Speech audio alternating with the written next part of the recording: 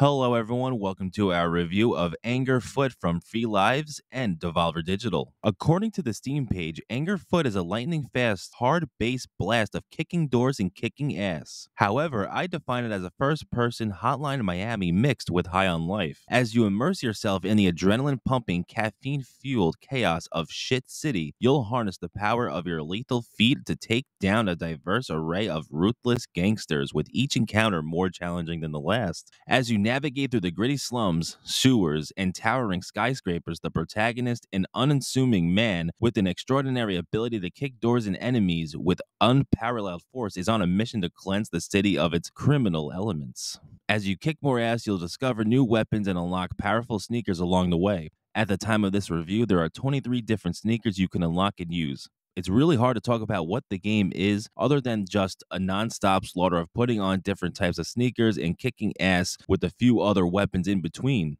Okay, maybe saying kicking ass this much in a review isn't the best. Regarding accessibility settings, there is a decent amount. The game includes an assist mode, which allows players to adjust the difficulty to make it more manageable. For players who want to focus purely on the thrill of the action without worrying about in-game death, there is also Never Die mode. With this mode enabled, players can dive into the chaos and enjoy an uninterrupted spree of kicking ass all day long. It's an ideal setting for those who want to explore the game at their own pace, experiment with different strategies, or simply revel in the sheer fun of invincibility. Another helpful setting is the weapon highlight setting, which ensures that players never miss when a new weapon drops. This is particularly useful in the heat of battle when the action is intense and quick reflexes are essential. With weapons highlighted, players can easily spot and switch to new gear, maintaining their edge in combat without the frustration of missing crucial pickups. Anger Foot also includes a variety of settings to enhance visual comfort and accessibility. For players who are sensitive to intense visual effects, options like no blood mode and the ability to disable flashing lights provide a more comfortable gaming experience. Additionally, the game offers settings for auto aim, helping players who might struggle with precise aiming to enjoy the game without hindrance.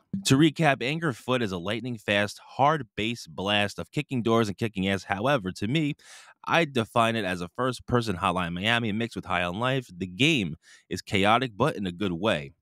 While the game is great for a good laugh, that's about all the value I get out of it. And to me, the game seems a little overpriced for the amount of time I spent playing it once, and for a game I'm likely to just casually pick up again to kick ass. At Rectify Gaming, we score Anger Foot a 6.5 out of 10. This review was written by FNC Will and voiced by TyBoy17. Thanks for watching, and we'll see you guys next time.